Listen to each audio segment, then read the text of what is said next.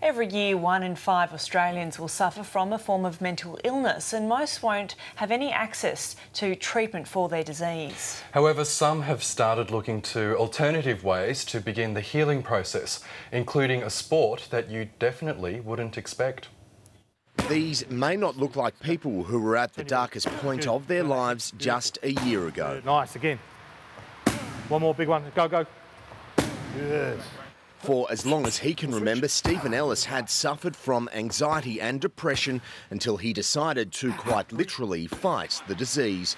When the father of two saw an ad for a series called Wimp2Warrior, which aims to turn average Joes into mixed martial arts fighters, he saw his opportunity to turn his life around. Said in front of my kids, this would be pretty cool. And they're like, you could never do that, Dad. And I'm like, but it's Wimp2Warrior, I'm a wimp. And they're like, yeah, you are. And I went, yeah, I suppose I am, but now it's time to change. 37-year-old Roxey Kelly also saw it as a chance to tackle her post-traumatic stress. Actually really rocks your confidence, and even though you have the counselling to kind of handle the flashbacks, there was still something I needed, and I found that in Wimp2Warrior. I found that confidence and that reward for putting effort in. For both, the first step was easily the hardest.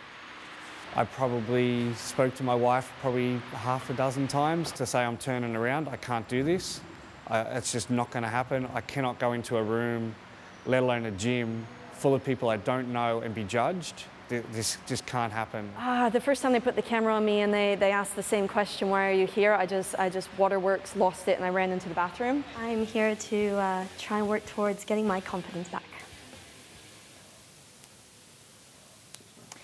To really kind of get back to where I was. Right.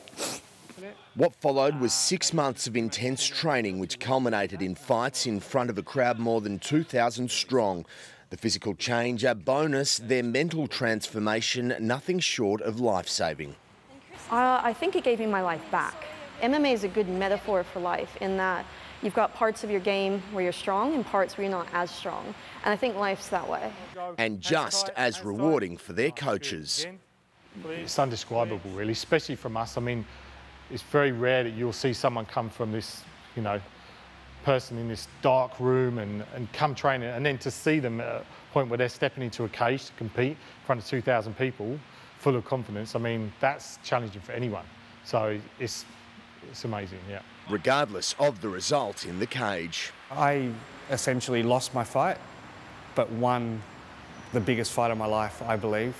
You know, no matter metaphorically who's standing in front of me, they may beat me down, but they're not going to beat me. Now, these guys have been telling me how tough they are, but it's time for them to show me. After you. No, it's all right. Ladies first.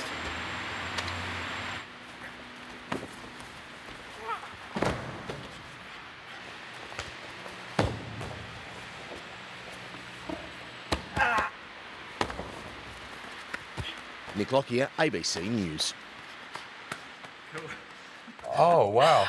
What Nick, people do for their job. I think we better bring the man of the moment in for Hello, a discussion about it. Those guys were very tough, you know, I was letting them have their moment, you know, but they were very tough. Far out. Was there some bicep flexing during that Absolutely, just piece of camera? pumped up the guns before it got on there. But it's a terrific story. It's fantastic, and those guys really came a long way. And you know, they were saying there earlier, they couldn't actually entertain the concept of going into any sort of social situation. They threw themselves into this into the deep end and really got on with getting into the mixed martial arts, and it changed their lives, and it's fantastic for them. And hey, they've both got an MMA fight under their belt, a cage fight.